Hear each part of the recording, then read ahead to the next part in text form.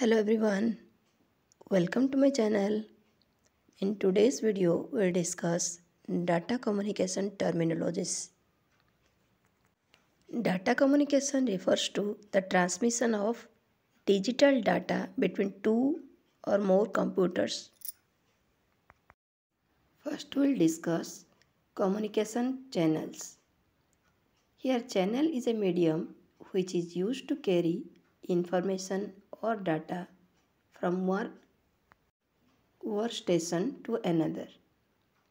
A communication channel can be a physical transmission channel such as wire. If a sender wants to communicate with receiver, they may be connected with a wire, or the communication medium can be wireless also, such as radio waves. We can also say that the path over which data is sent or received is called the data channel. The data channel may be tangible like copper wire or broadcast medium like radio waves. Now we'll discuss bandwidth. Bandwidth is the amount of data that can be transferred from one point to another. It is directly proportional to the amount of data transmitted or received per unit time. Sometimes while using internet, our speed becomes low, which means its bandwidth becomes low. Sometimes we require more bandwidth. For example, it takes more bandwidth to download an image file in a second than to download a page of text in a second. Large sound files, videos, animated movies requires more bandwidth. In digital systems, the bandwidth is the data speed in bits per second.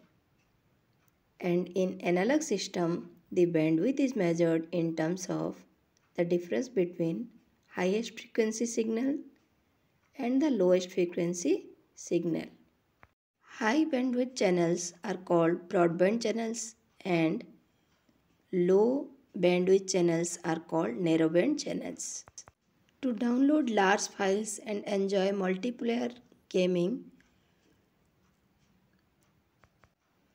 the speed of the network should be 100 megabytes per second or more.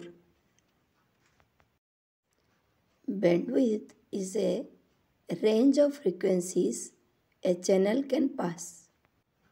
It is measured as hertz, kilohertz, and megahertz.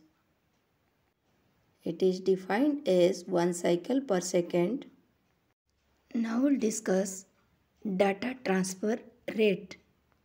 Data transfer rate is the amount of data in digital form that can be moved from one place to another in a given time.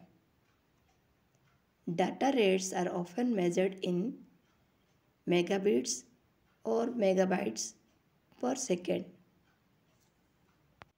Here small bps represents bit per second and capital bps stands for bytes per second.